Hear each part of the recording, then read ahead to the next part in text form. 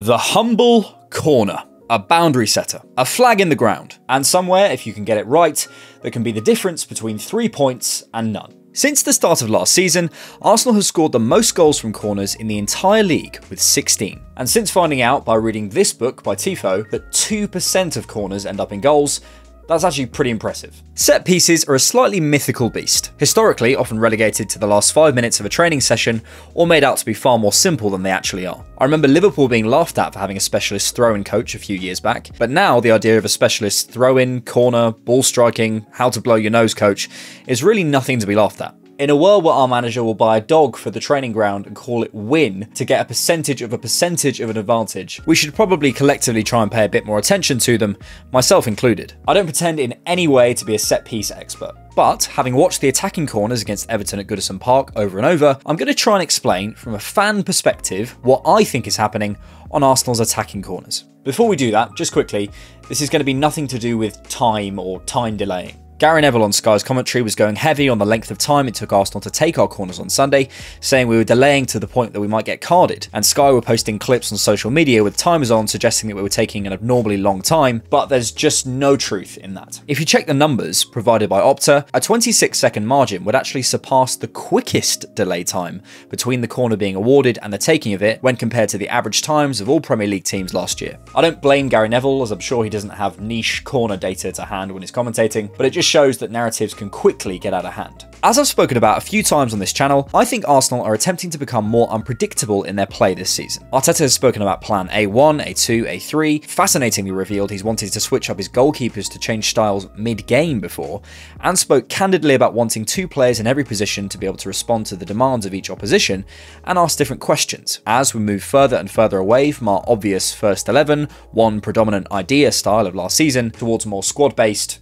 chameleon ball. That's my trademark. You can't have that. Against Everton, when their defensive line pushed up after Martinelli's departure, we started lofting balls in behind. When we needed to shut the game down, we saw an Oscar-worthy performance from Gabriel Jesus in the housery department, and when our corners weren't working, we adapted too. Broadly, as I see it, we have 2 predominant tactics on our attacking corners in order to create space for an Arsenal player to have a shot: the screen and the decoy run. These played out in different ways across the game. When we played Manchester United, lots was made of Gabriel's block to make space for Declan Rice in the dying embers. Was it a foul? Was it not? What I can tell you is it was a screen. A screen, if you're unfamiliar, is a blocking move by an offensive player in which they stand behind or beside a defender in order to free a teammate to either shoot or pass or drive in to score. It's a common technique in other sports, particularly the NBA, where defensive players create space for their teammates by using their body to occupy defenders. It's less common in football, but from corners, with more jostling and players closer together in close contact, you can obviously get away with a bit more. As we saw,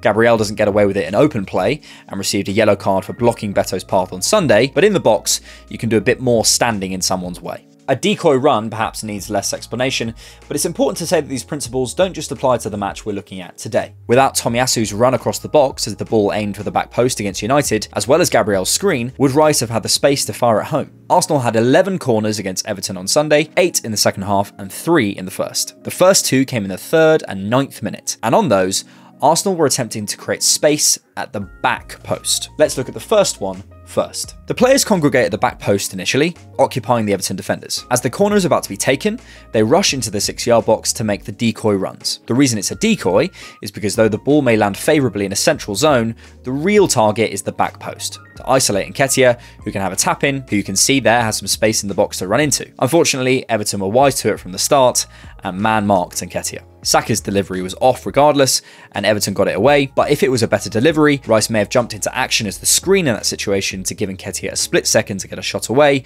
had he not been marked. On the second attacking corner, in the 9th minute, we actually do succeed in getting it to the back post from another Saka in-swinger from the right. Everton do a better job of not getting sucked into the decoy runs, and you can see Nketiah and Gabriel then do act as the screen on Branthwaite and Young as the delivery reaches the back post to create space for Martinelli this time. It's just too wide. By this point, it's clear that going to the back post isn't working. And we even get a great shot of Ashley Young saying, essentially, they're attacking the back post. Let's defend it. Everton were wise to what we were doing, and I imagine had scouted it quite extensively. The exciting part is what happened next. We immediately went short from the next corner. I might be reading too much into this, but there's a hand signal from Gabriel, which could be an indication that the back post wasn't a viable option, despite us maybe wanting to use it again on the outswinger this time. Vieira ended up with a wayward shot and it came to nothing. However, the short delivery was a sign of the adaptation to come. Fast forward to the first corner in the second half, and we tried the back stick one last time, this time with Trossard peeling off and Rice clocking his run, preparing to beat the screen. Everton defended it well, and Zinchenko's shot is deflected wide for another. From then on, we go for the short corners,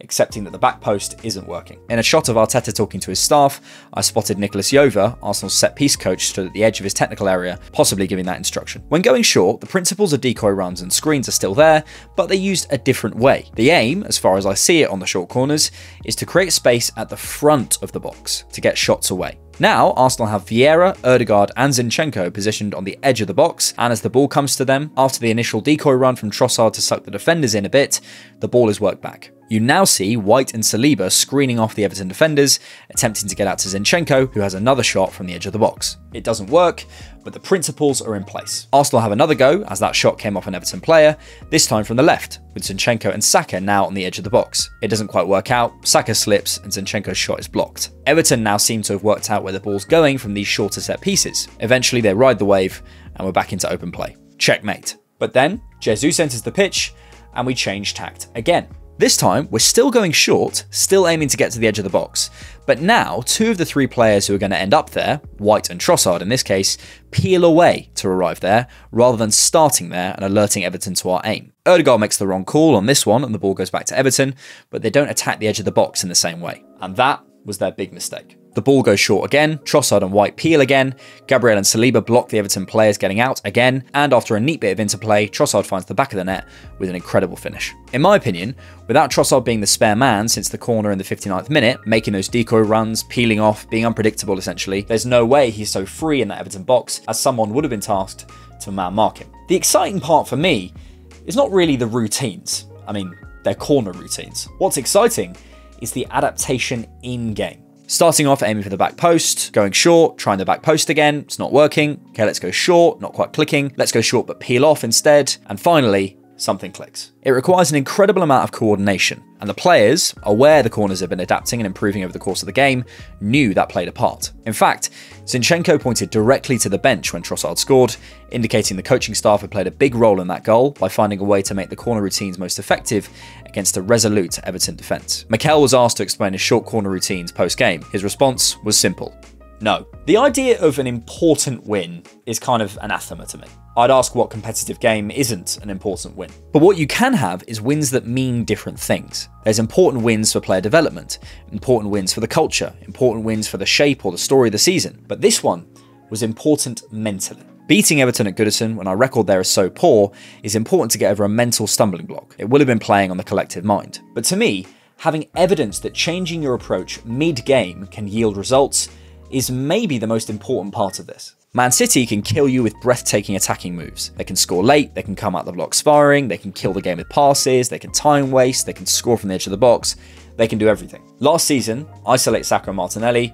get rid of Saliba, and at times, we were struggling. Also at the end of last season, this graph came out, and I found it fascinating. It essentially measures how a team's passing style, going more or less risky essentially, measured by expected pass completion, changed dependent on game state, winning, losing or drawing. As you can see, it didn't really matter. Arsenal didn't really change at all, depending on game state. It's one metric, but it's indicative of a wider issue that Arsenal had last season. We couldn't, or didn't, adapt. Now, we're beginning to see different ways of winning. We evolved our passing mid-game, as we saw. We have a wider squad, with a substitute getting the winner yesterday. And if the set pieces are becoming a big part of that proverbial arsenal, then I say, bring it on. I don't care how we win, I just care that we win. If you like The Different Knock and want to see more, you can access our bonus content on Patreon and YouTube memberships for just £3 a month.